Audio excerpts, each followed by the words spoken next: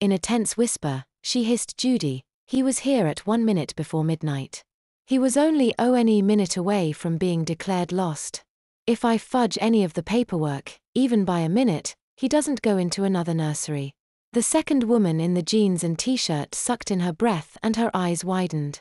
What the hell were these hallucinations talking about? That therapy when he woke up didn't sound so bad. "Never mind," the second woman said, reaching over the threshold. One stranger handed over a babified 18-year-old to another. Dante found himself resting on the hip of the other Judy.